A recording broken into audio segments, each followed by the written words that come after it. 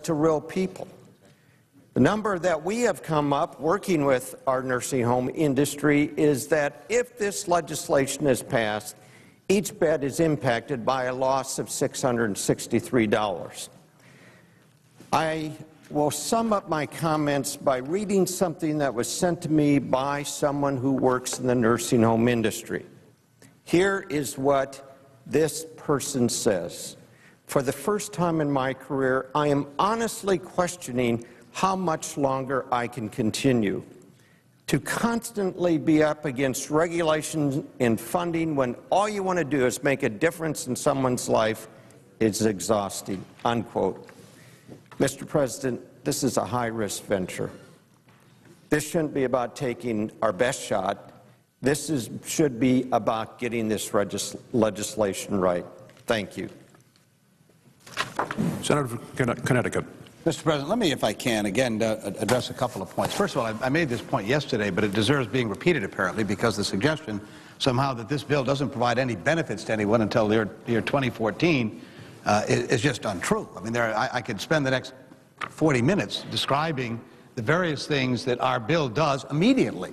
On the enactment of this legislation, there are tax breaks immediately for small business to be able to reduce the cost of health care in a market where small business pays on average 18% more for health care premiums than other businesses do. As pointed out by the CBO, under our bill, you're actually seeing premium cost reduction in the small business market, as well as the individual market and the large group market. Our legislation provides immediately closing a good part of that donut hole, which is an immediate benefit in the cost of prescription drugs for the elderly. That doesn't happen 4 or 5 years from now. That happens immediately. We stop immediately, or provide immediately, the idea of screening and prevention services for Americans. As I mentioned earlier, that is not only the humane thing to do, it's also a great cost saver. If you can identify and detect an early problem and deal with it, the cost savings are monumental, and we all know that. Under our health care plans, as we have as United States Senators, where we get 23 different options every year to choose from, we have that benefit. I'm a beneficiary of that benefit, having identified a health care problem early through screening. That was not only beneficial to me personally because I'm going to be alive for a longer period of time than otherwise, but it saved thousands of dollars in long-term medical costs if I had not identified the problem. Those are simple things that are included in our bill that happen immediately. You can't be dropped by your health care carrier, as you are today. You can be dropped for no cause, for no reason whatsoever. That is stopped immediately on the adoption of this legislation. So when I heard my good friend from Arizona say there are no benefits in this bill until 3 or 4 or 5 years, that is just not true. And again, a simple reading of the legislation would identify any number, a long list I have here, of benefits that happen immediately. Now, the issue that Senator Baucus has raised over and over again is the issue of guaranteed benefits under Medicare. Guaranteed benefits. Let me challenge my colleagues to identify a single guaranteed benefit under Medicare that is cut by the bill before us. There is not a single benefit under the guaranteed programs that is in any way disadvantaged or reduced as a result of this legislation. What is cut are private health care plans under the Medicare Advantage program. And this program, the reason why are we doing this? Medicare Advantage overpayments cost every senior more money.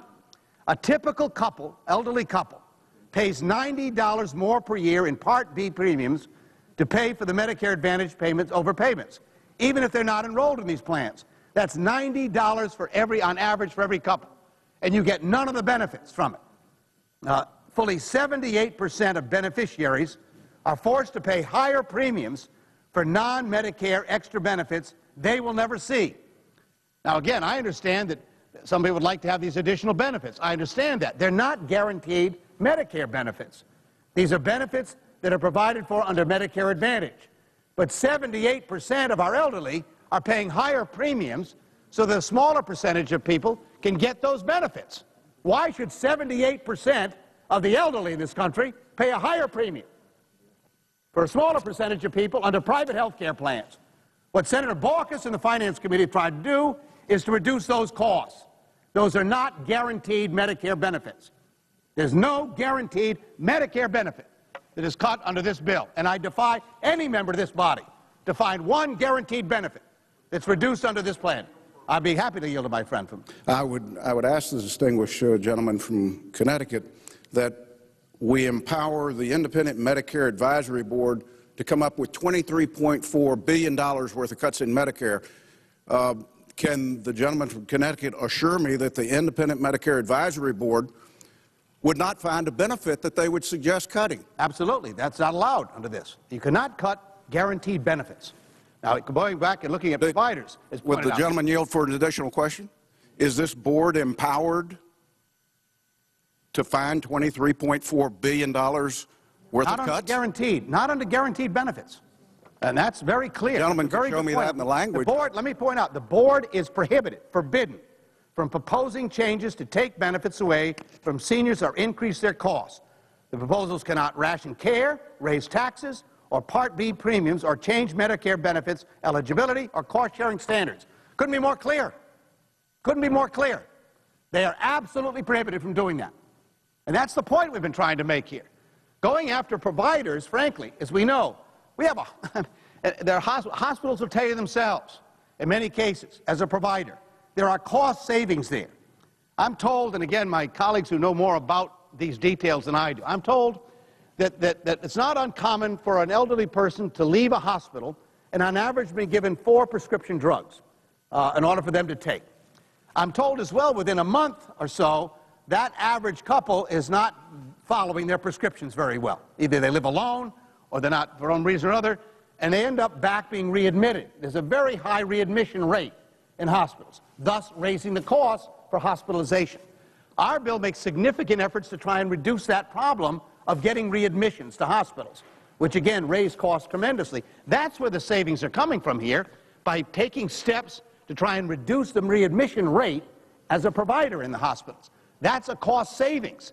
That's not denying a benefit to the elderly. It's trying to save money, save their lives. And so that's what we're trying to achieve here. But again, I challenge any member to come up and identify a single guaranteed benefit under Medicare that is cut in this bill. There are none.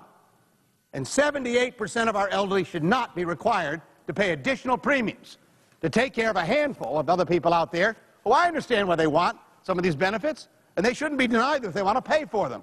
But don't charge the other Medicare beneficiary for the fee, for the benefit they never get. I'll be happy to yield to my colleague. It's interesting to me that under the McCain amendment, the first item, on the first line on the McCain amendment, on the motion to commit, relates to Medicare Advantage. I used to work for an old fellow in Illinois politics named Cecil Partee, and Cecil Partee said for every issue in politics there's a good reason and a real reason. We hear a lot of good reasons on the floor for this McCain amendment and the future of Medicare. The real reason's on the first line of Senator McCain's motion to commit. And he says, send this back to committee and don't touch Medicare Advantage. And I want to ask the senator from Connecticut about Medicare Advantage, because some of the things that I've read around the country about Medicare Advantage tell me that this plan, run by private health insurance companies, cost more than basic Medicare. These companies promised us that when they got involved, they'd show us how to run a health insurance plan. They'd show us how to provide Medicare benefits, and they would save us money. Some have, but by and large, if I'm not mistaken, isn't the jury in, the verdict's in?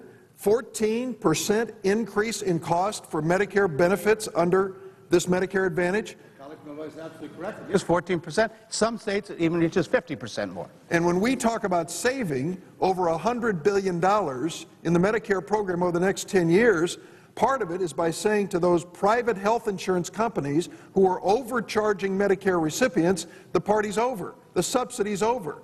We're going to make sure that every American who qualifies for Medicare gets the basic benefits, but we will not allow these private health insurance companies to get a subsidy from the federal government at the expense of Medicare and its recipients. And then charging the other 78% of Medicare to raise their premiums. I mean, that's the outrage of all of it. So the motive behind the McCain amendment is less about saving Medicare and more about saving a private health insurance program called Medicare Advantage. You know, first, you're talking about misbranding, calling something Medicare Advantage.